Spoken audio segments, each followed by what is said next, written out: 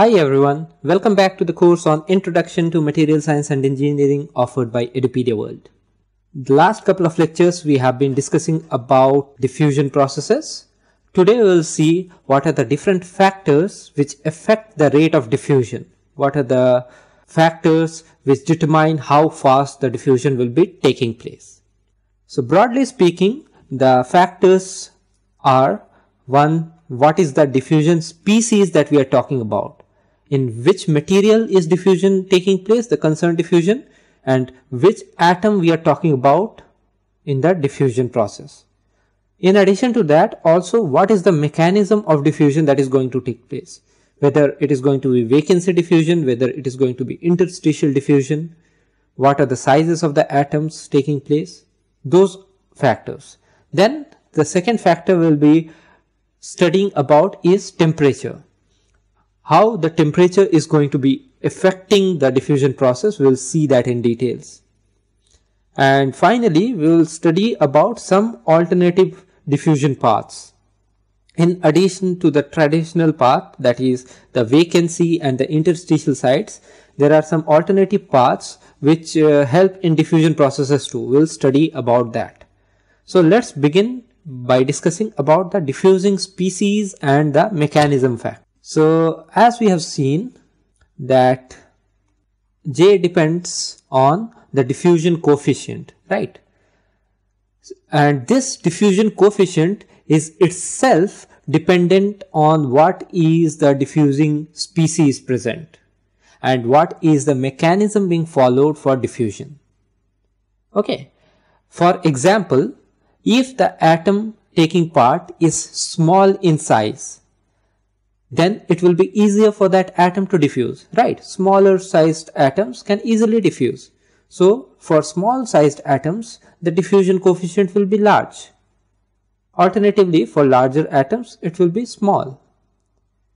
Then again, if we have small sized atoms which is taking part in interstitial diffusion, then D will be large. Whereas if it is taking part in vacancy diffusion, if any atom is taking part in vacancy diffusion, then since the vacancies are limited, the diffusion coefficient will be small in magnitude. Hence the diffusion will be slower in rate. Okay. To give you an idea of how does D depend on these factors, here we have taken the example of iron diffusing in iron at 500 degrees Celsius.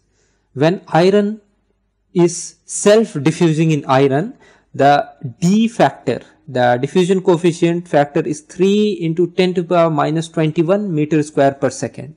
Whereas, if we consider carbon diffusing in a iron bulk, carbon in alpha iron, then the D factor, the diffusion coefficient, increases to 1.8 into 10 to the power 15. Here it was 10 to the power minus 21. Here it is 10 to the power minus 15. So increase by 1 million times only by switching the species and the mechanism. Here it was self-diffusion, pretty slow. Here it is interstitial diffusion, much more rapid than self-diffusion. So this example kind of highlights what I am trying to prove. What I am trying to state, that the diffusion species and the diffusing mechanism are quite fundamental to the rate of diffusion. Fine. This example also gives you insight about vacancy and interstitial diffusion mechanism, obviously. Okay.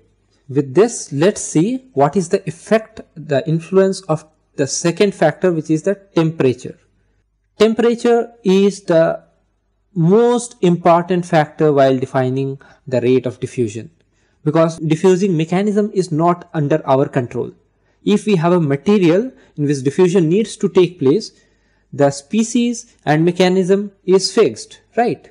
You cannot alter the material just to meet your process requirements. But what you can alter is the temperature under which the diffusing process will take place. So this is something which we as a user can control.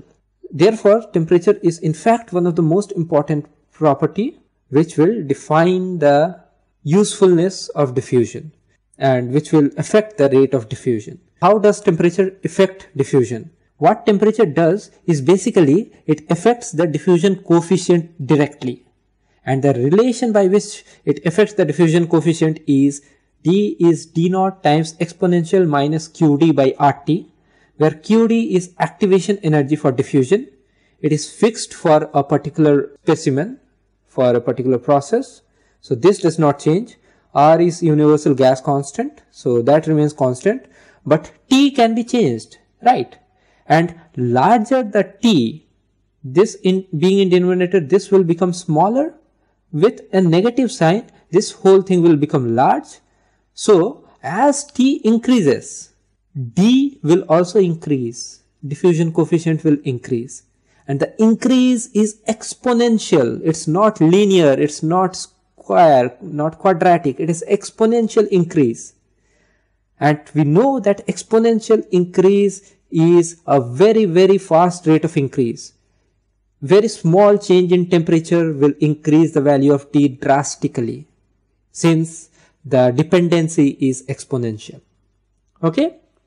And this is exactly what we'll be using to our advantage. We'll be tailoring the temperatures such that our diffusion rate is high or as per our requirement without affecting other relevant properties. Okay.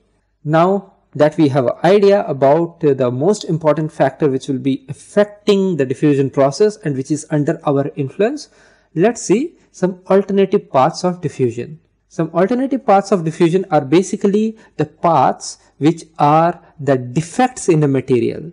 We have seen the different kind of defects, that those are dislocations or the grain boundary or the external surface. Those places are regions of high energy. They already have high energy. They want to lower their energy. Therefore, those are regions or paths which are very effective for any atom to come and move about, right? These regions of imperfection therefore provide path for easy diffusion. What are those things? This can be dislocation, as I said, grain boundaries, external surface. These provide much easier path for atomic diffusion. But the catch is that the effective amount of these type of paths is much less than the bulk material, right? Therefore, the total effect of these alternative paths is quite small compared to the bulk diffusion, which takes place either by vacancy mechanism or by interstitial mechanism. Therefore, though these alternative paths are much faster, their effective contribution is so small that bulk diffusion is the real mechanism which determines how fast the effective diffusion is going to take place. To sum up, the idea that we have several factors which affect diffusion. One is the species which we are talking about and the mechanism which it will take in order to carry out diffusion, but we do not have much control over that. Then we have alternative paths like dislocation, grain boundaries, external surfaces, but their contribution is much less than the bulk diffusion. And the most importantly, the temperature factor, which is actually under our control and which has exponential effect on the rate of diffusion. So I hope the last 3 lectures have given you a glimpse into the diffusion process taking place in solid materials.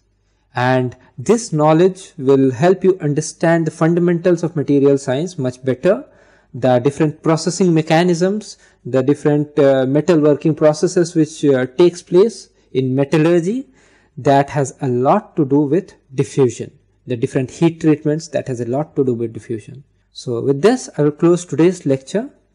Next lecture, we will be starting a new topic altogether. We will be learning about different tests and different examinations which we can take, mechanical tests we can take for a material to see its different properties. So till next class, have a great day. Goodbye.